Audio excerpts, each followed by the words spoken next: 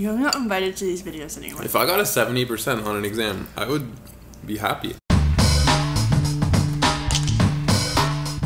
Hey guys, it's Chris, and today I'm here with another taste test video, which you guys seem to like. Today, Momo and I are going to be trying these Gardein Beefless strips with sizzling Szechuan sauce. And these are new. I haven't seen these before in the stores, and we actually found this at Walmart. It's been really impressive to see how the vegan section at Walmart has really expanded. So I've already made some rice, and we're just gonna have this with some veggies and see how it is. Okay, so just some facts about this. Per serving, there's 180 calories and 11 grams of protein, 0 cholesterol, and 0 trans fat. So it says to bake these frozen strips on a non-stick baking sheet on the middle rack for 16 to 18 minutes until golden, turning once through. And it also comes with a sauce, which is really nice. What I like about the Gardein stuff is that it's really convenient to make and easy to make, and it comes with a sauce, so you have like a really simple meal. Or you can save the sauce for something else and just cook the meatless meat and make it with your own sauce. Like, I could definitely use these for like tacos or some kind of pasta dish or whatever you want. It's really versatile. So I'm just gonna throw this on a pan. This is what it looks like. It looks a lot like the crispy chicken, and this is how much we got. It's not a lot. So yeah, I'm just gonna throw them in the oven. It's already preheated to 425 degrees, and I'm gonna flip it after about 8 minutes or so.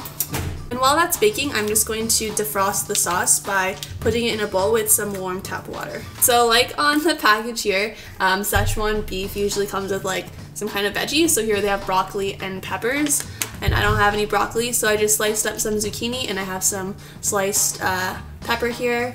And I'm probably gonna cook that up in a wok just with some water and the sauce, maybe after I flip them. So I'll get back to you when it's time to do that.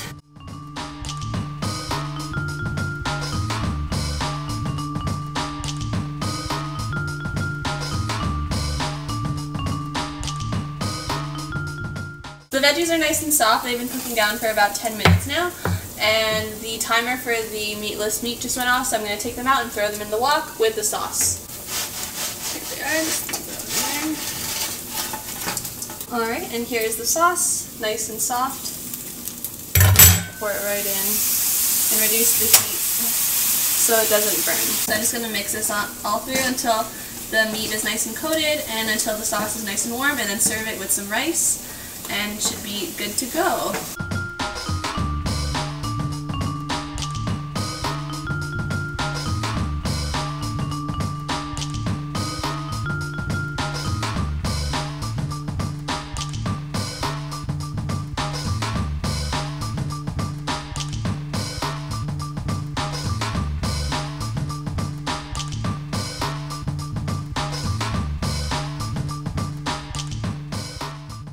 Hey guys, now I have my little taste test partner, Momo. So here's one for you. How does it look?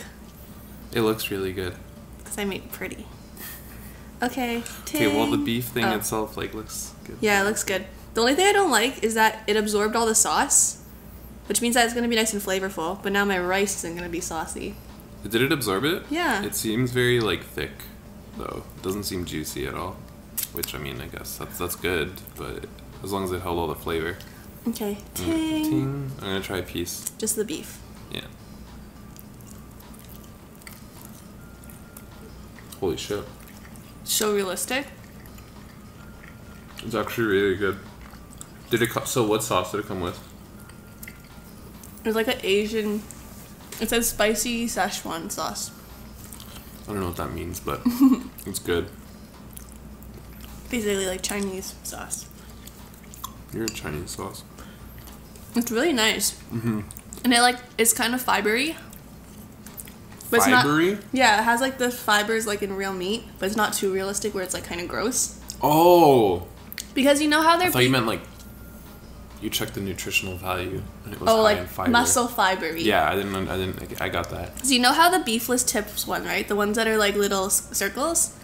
That doesn't have any muscle fibery texture. It's just kind of like a firm text of like a tofu.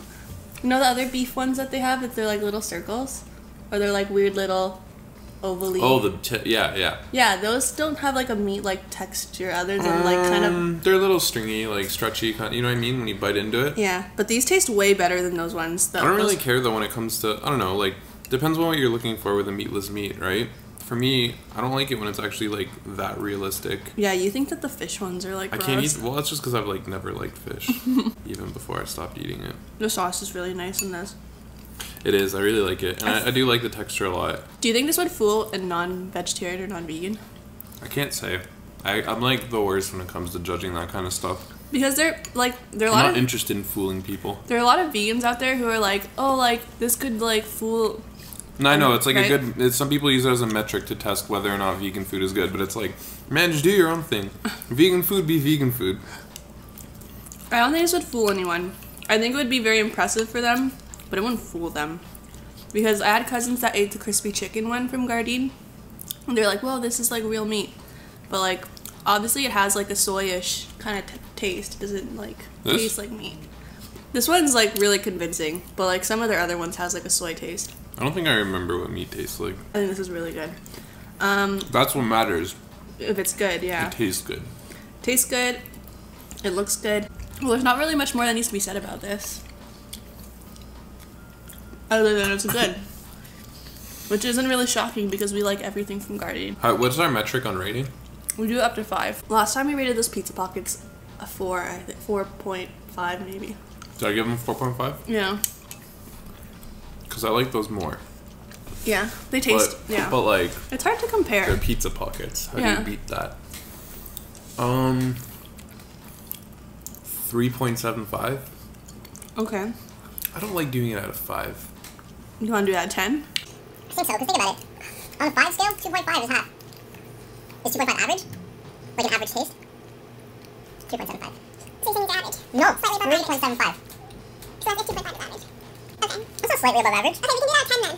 If it's out of 10, it's a solid 7. Okay. That's like a really good place for something to be. 8 is like extraordinary. Like, no. Let's see. I give it an 8. Because I think it's good. Yeah, but 7 is good. 8 is great, 9 is fantastic, and 10 is, dear God, when I'm being buried, drop these beef tips in my mouth. I give it an 8, 9, because I think they're great. Anyway, yeah, I would definitely try to get a hold of these if you can. Gardein, where are they normally sold? Fortino's, Sobeys. We got these at Walmart, like what the heck?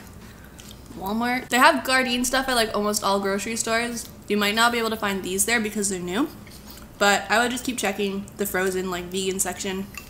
And yeah, definitely try this and other Gardein stuff if you have a chance. Thanks for watching. See you next time. Bye. Time to watch House.